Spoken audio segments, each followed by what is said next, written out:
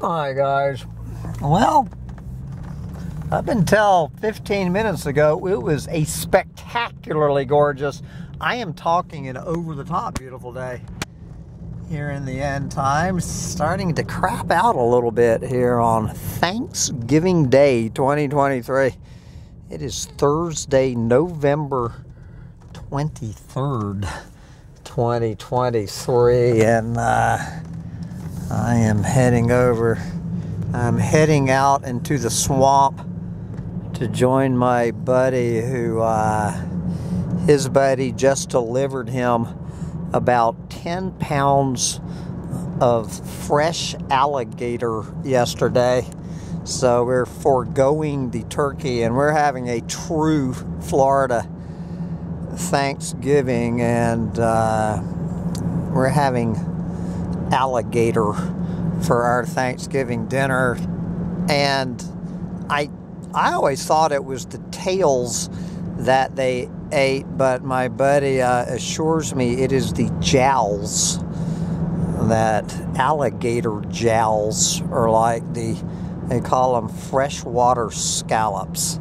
This was a 10-foot 3-inch alligator that his buddy pulled out of the swamp. So we're going to have Florida freshwater scallops, otherwise known as gator jowls, for our Thanksgiving dinner. So I was sitting out on my dock this morning when it was a spectacularly gorgeous, over-the-top beautiful day, sitting there in absolute paradise. You know the dock, so just trying to play it straight,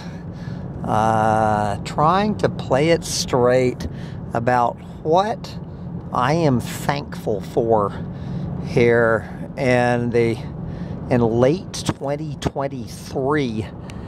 And I gotta say, guys, I mean, all joking aside, what came up, I put it to the pendulum.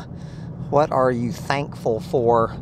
And I don't know about you, but in general, I am thankful for global industrial civilization, and in particular, fossil fuels, that I am giving thanks and saying a prayer to fossil fuels and global industrial civilization, which, without fossil fuels and global industrial civilization, I really try to think of what my life would look like. Well, of course, there's about a 99% chance I would be dead by now, that I never would have seen 64, that the human lifespan is, I think, 37 years.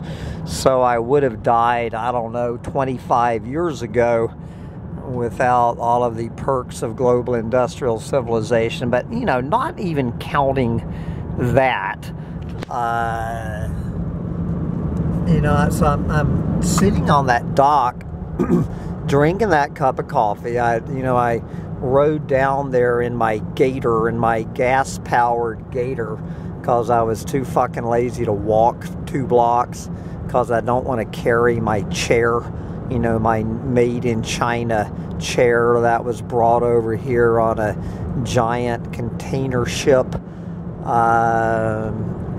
drinking coffee that was grown, not sure where the coffee I'm drinking was grown, probably somewhere like, I don't know, Peru, some Latin American country, and shipped here on a giant container ship and put into an 18-wheeler and shipped to the store where I took my gas-sucking truck to buy it and bring it back. And so without global industrial civilization, well, number one, where do you start? Well, I would not be drinking a cup of coffee. Anybody more than what, 50 miles outside of coffee growing regions would not be drinking coffee. It just would not exist in my life. Starting there, I wouldn't have the chair without global industrial civilization and fossil fuels. That beautiful dock that I was sitting on would not be there. It would not exist without global industrial civilization and fossil fuels. That probably that dock used to be a beautiful cypress tree, for instance, and somebody took a gas-powered chainsaw out into the cypress swamp, cut down the tree, hauled it back to the sawmill on a big truck. They powered up the sawmill to turn it into the dock boards. Where that story's going. There would be no dock. There would be no road to the dock.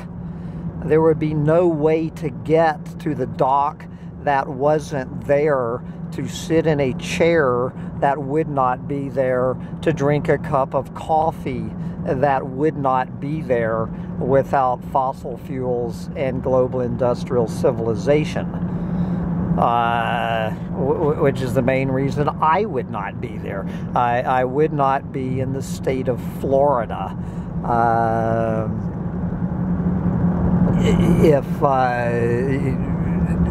where the hell would I be? I was born in Atlanta, Georgia.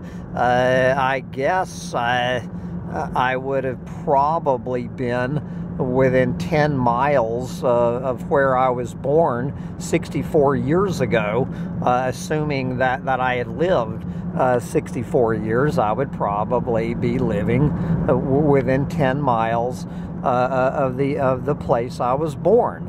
I never would have traveled the world.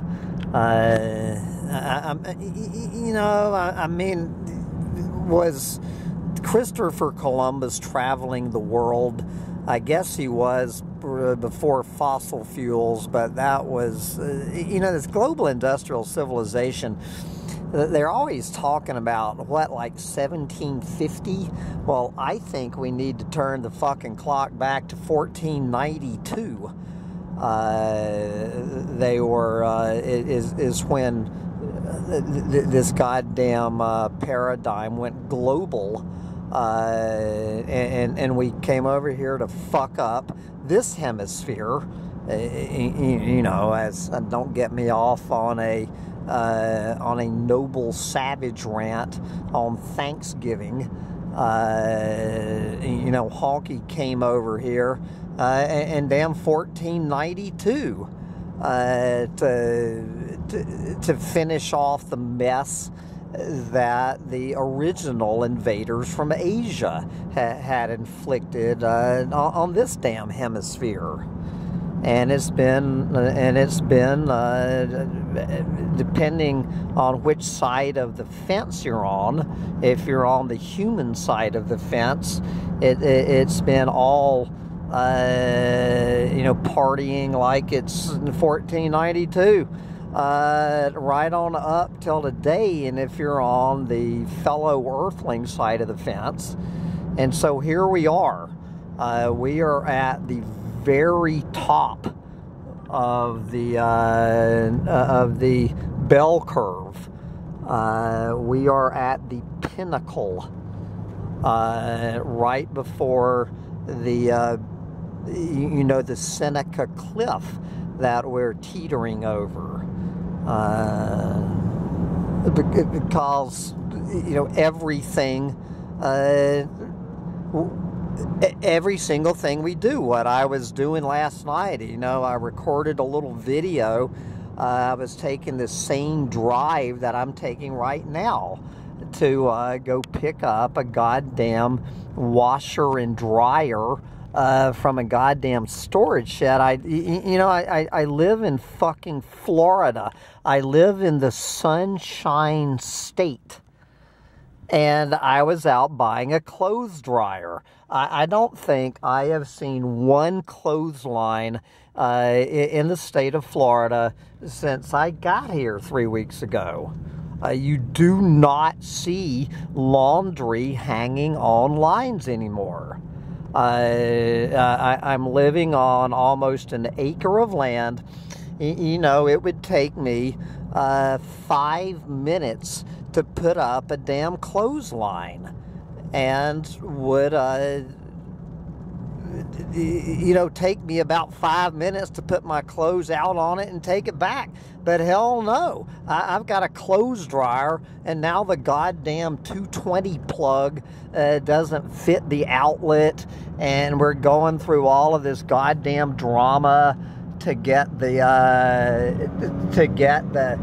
220 plug to fit the fucking outlet so I can have electricity to dry my clothes in the Sunshine State, because I'm too fucking lazy, like everybody else in this state, to string up a fucking clothesline.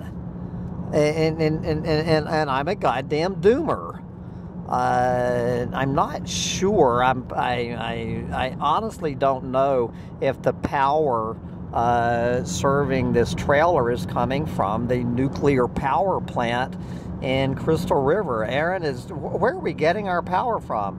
Is it from that goddamn nuclear power plant? Here is the dump that Mount Trashmore, that I have to come visit next week and you know, and dump off more of this goddamn garbage piling up.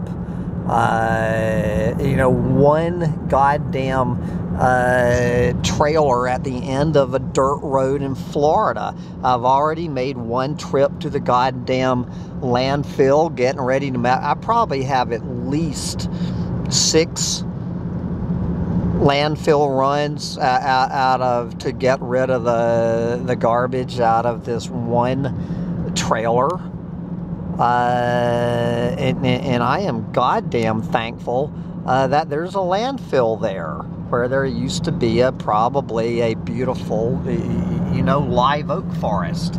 Like, I'm assuming, I don't know how these beautiful oak trees are still surviving. This is what that landfill probably looked like until a few years ago.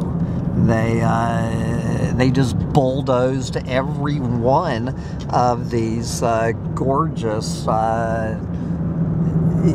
know, old oaks to make room for people's fucking garbage, so global industrial civilization can keep chugging along. I would not be on my way to be eating this alligator without fossil fuels and global industrial civilization. I don't know how we're cooking the alligator, but I'm pretty sure it will involve fossil fuels. I'm quite sure that some redneck was in a fossil fuel powered boat, and you know, when he shot this 10-foot gator. But I will be quite happy to eat this alligator. I mean, fossil fuels and global industrial civilization, I mean, it's allowed, you know, every burger flipper at McDonald's to live the, you know, King Louis XIV probably would have given his fucking eye teeth to have the luxuries of a McDonald's burger flipper. And, you know, every single aspect of our lives, from the moment we wake up in the morning till the moment we go to sleep at night, are made possible by fossil fuels fueling global industrial civilization. and it's completely 100% unsustainable. I'm absolutely flabbergasted every morning that I wake up that this shit show is still hanging together. I have no clue, no fucking clue how this machine, this monster, breathes another day. Every day I got surely it fucking collapsed last night, and then here I am, 64 years old. You know, I went down this fucking rabbit hole 15 years ago.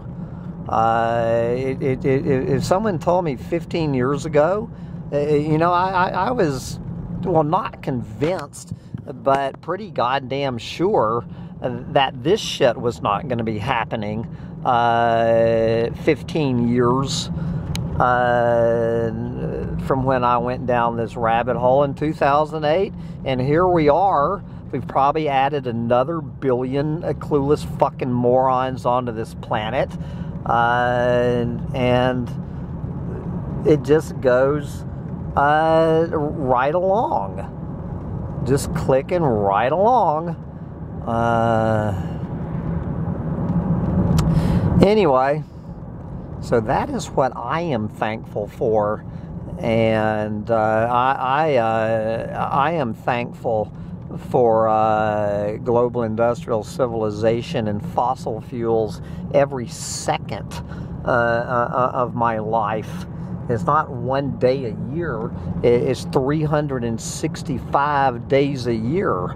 Every second of my goddamn life. You're damn straight I am a fan of global industrial civilization. The very thought of not having this. I assume my buddy, who has hopefully temporarily had his driver's license suspended, if he's listening to this, you know, if I were to lose my driver's license, I would be completely fucked. Completely fucked. Living at the end of that dirt road in a swamp in Florida. I would have no fucking way to get to the goddamn grocery. You know, I don't know, can I take the gator to the grocery store? I mean, that's just losing my driver's license. I mean, my life would be ruined. Would be ruined. If not for this gas-sucking truck. And there's the... see the guys busily at work setting up the Christmas tree lot. So I guess the Optimist Club Christmas tree lot in Austin, Texas is opening tomorrow. Good fucking God. How many years was I working for the Optimist Club Christmas tree lot in Austin? Was that 5 years that I made it out there selling those goddamn dead trees to clueless fucking morons? So I guess it's Black Friday tomorrow, Cyber Monday on Monday. Jesus fucking Christ. Anywho's, that is, this is what I am up to, giving thanks in late 2023 that I am in this gas-sucking truck heading to eat an alligator before it eats me. I highly advise you to get out there and eat a 10-foot alligator for Thanksgiving dinner before it eats you. And get down on your knees and thank whoever you thank for the gift of global industrial civilization and fossil fuels.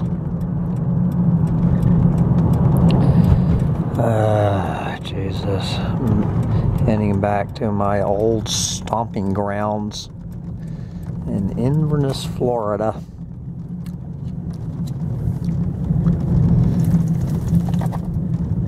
Bye, guys.